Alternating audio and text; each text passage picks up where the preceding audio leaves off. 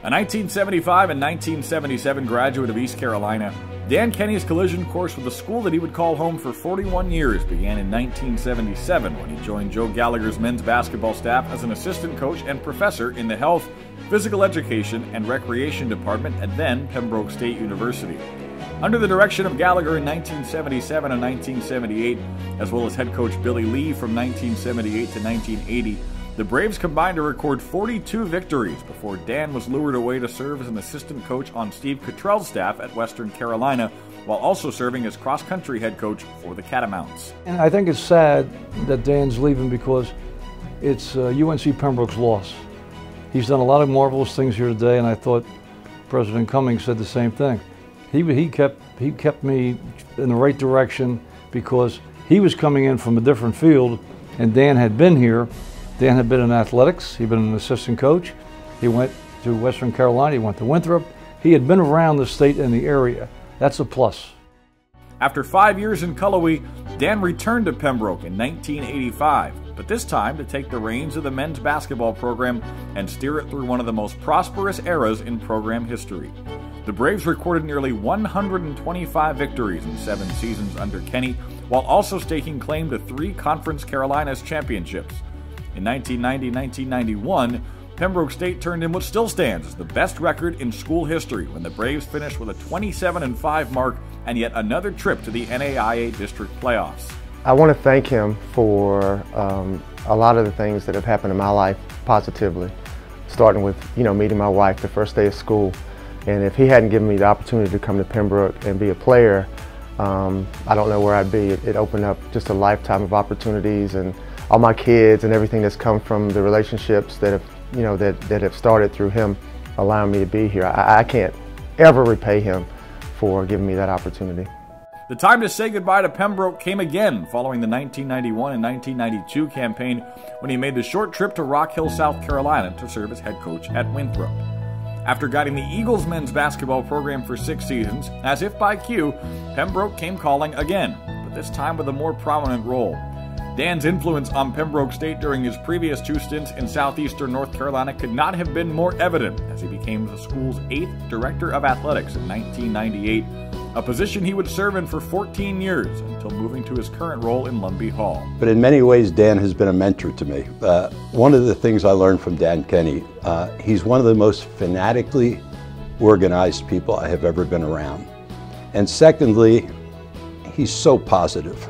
I don't know what you would have to do to stop Dan from being positive, and it's contagious. UNC Pembroke experienced a golden era of athletic competition under Kenney's watch, one that inevitably resulted in the school's highest ranking in the Learfield Sports Directors Cup standings following the 2010-2011 athletic season. UNCP's athletic teams qualified for the NCAA postseason on 21 occasions during Kenney's tenure, while being represented 50 times by individual qualifiers. An educator at heart, Kenney's student-athletes earned presidential honor roll honors from the league more than 1,100 times under his watch, while also capturing 4 PBC Student Athlete of the Year laurels. A total of 37 Braves earned national academic honors under his leadership, with another 25 being named to academic all-district or all-region squads. He's had an amazing career, he's had a fulfilling career, and he's changed the lives of thousands of students and alumni on this campus. He has left his legacy here without a doubt. During his tenure as athletics director, UNCP expanded its varsity athletic program to include 3 more sports. The women's soccer team began play in the 2001 season, women's golf teed off for the first time during the 2006-2007 campaign, and football made its return to southeastern North Carolina on September 1st, 2007. He was also at the forefront of a major fundraising movement to build support for Braves athletics. He was named the National Association of Collegiate Directors of Athletics Southeast Region Athletic Director of the Year in 2006 and is the namesake for the department's Coach of the Year award, as well as an endowed scholarship. He would also go on to represent UNCP as a member of the inaugural class of the Peach Belt Conference Hall of Fame in May 2016. Say Dan is clearly a leader. He's mentored an entire generation of UNCP folks and others as well, simply by his example, by his listening skills, by all of who he is and what he's brought to the table. Dan Kenney would have succeeded in any organization you would have put him in. He would have risen to the top through his ability to listen and to care for people, his work ethic, his tenacity. We're just fortunate that UNCP has been the institution where we've gotten to see the direct benefits of all of his work.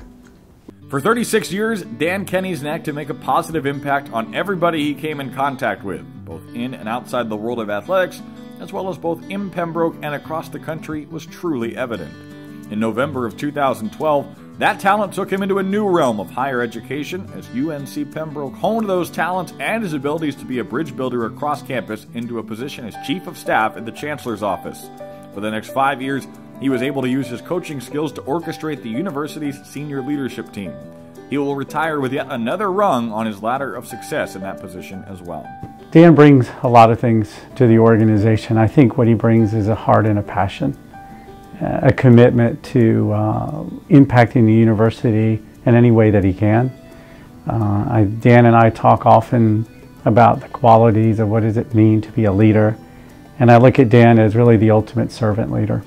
And this is a term that's, I know it's near and dear to him, and I think the highest compliment that anybody can pay to a leader is that characteristic. For 43 years, Dan Kenney has led by example. UNC Pembroke was blessed that over 30 of those years were dedicated to the Braves in various capacities. Whether assistant basketball coach, athletics director, or interim chancellor, Dan Kenney left the people that he came in contact with better than they were before having worked with him. That is a truly special talent, and one that Dan shared with so many people and will continue to share in his retirement.